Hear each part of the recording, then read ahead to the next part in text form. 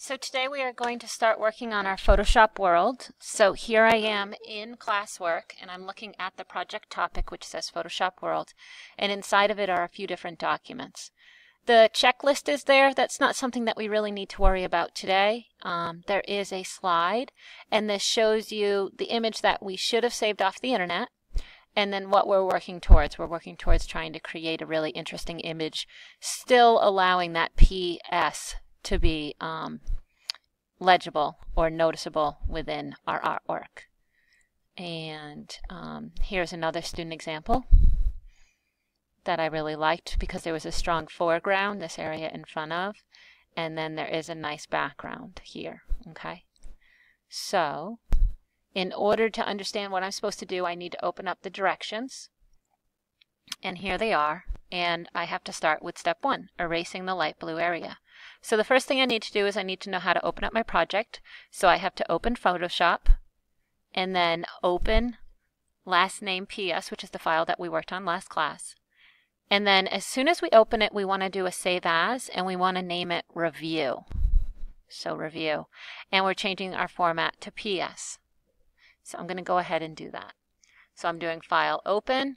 I'm navigating to my folder, which is desktop, and then I find my folder to open, and mine is Farrell PS, and I press open. As soon as I open it, I need to save it. So I'm going to do file save as, and I am renaming it review.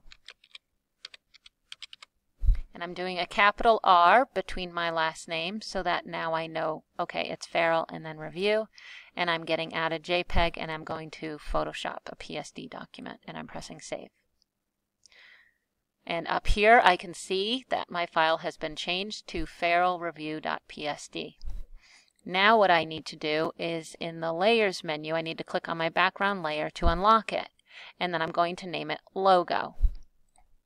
So over here I'm double clicking to unlock it and I'm going to name it logo.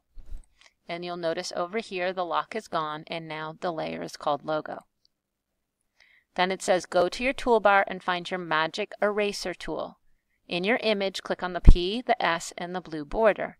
So my magic eraser tool is hidden behind my eraser. I can press E on my keyboard to quickly select the eraser tool, and then I'm going to press and hold to get the magic to pop out. So over here is my toolbar. This is the eraser. Watch. When I press E, it becomes highlighted. Now, I want to make sure that I'm working with magic. So again, I'm pressing and holding with my mouse to get this menu to pop out, and I'm clicking Magic Eraser. I'm going to click once on this blue border. I'm going to click once on the P and the S. So I'm getting rid of all the light blue. So it says erasing the light blue. So I did that. Now, I need to change the color of the dark blue. So I need to select the logo layer in the layers menu. I need to find my magic wand by pressing W. This is what it looks like. And then click on the dark blue area of the logo. I'm going to see marching ants. So I'm clicking W. And you see up here it highlights it. I'm pressing and holding to make sure that is the magic wand. And now I'm clicking all of the dark blue area. I didn't get this area selected, so I'm going to press and hold the Shift key. You should see a plus sign up here next to my magic wand. And I'm pressing and holding the Shift key still to also click in there. And now the magic wand is going, or I'm sorry, the marching ants are going all around the dark blue. So select the magic wand, dark blue area, I see marching ants. Now I need to use the paint bucket tool, which is the letter G, and I'm going to paint this area white. So I need to click G. There's my paint bucket tool. For some of you, it might be a gradient, so make sure that you find it. And I need to come down here and double click on my color picker. And I'm taking this circle here and dragging it all the way over to the white. And you'll see my little paint bucket, and I'm going to dump and dump. And now I have all of it as white. In order to get rid of the marching ants, it's called deselect or Control D on my computer's keyboard. Hold Control D on the keyboard to deselect. It repeats these steps for the dark blue area inside the P. We already did that, so we don't need to. So this is what our file should look like. Now we're going to work towards creating an image that looks like this.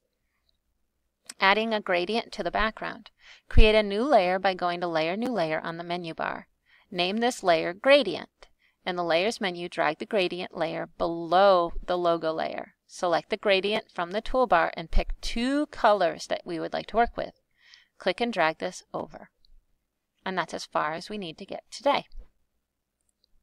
So I'm going to click here to change to my gradient tool. And down here are my color picker windows. So I'm going to choose a dark blue.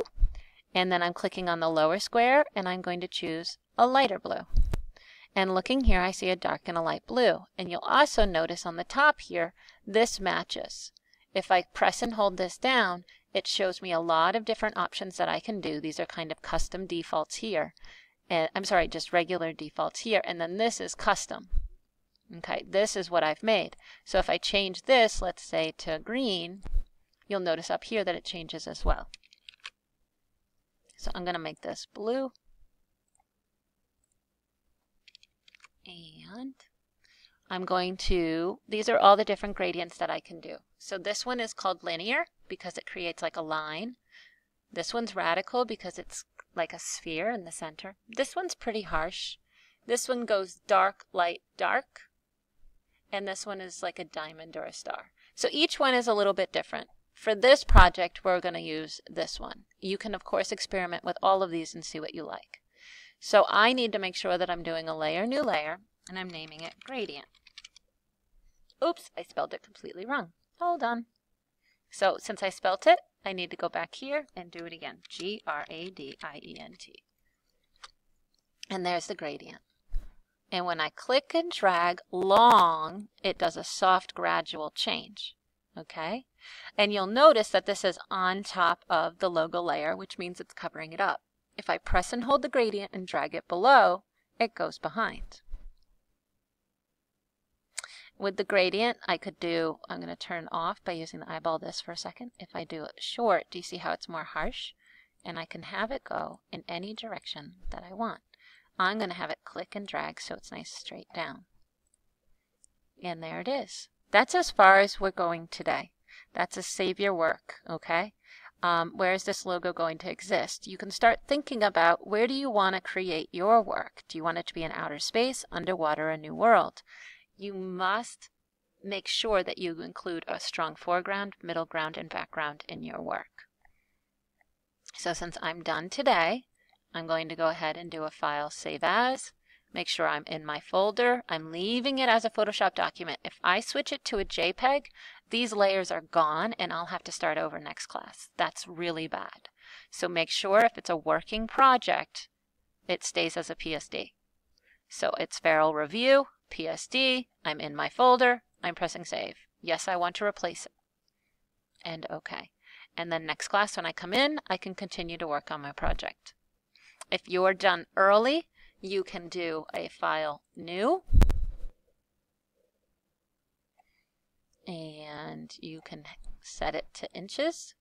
And it can be 8 inches by 8 inches at 72. You can name it Farrell, because that's my last name. Farrell. Oh my goodness. And fun file. And press OK. And then you can play around with some of these new tools that you've learned. So I can use the gradient here. I can make a new layer, right? I can use a paintbrush. And I can start to make different images. Okay? And that's all that you need to do for the rest of the day today.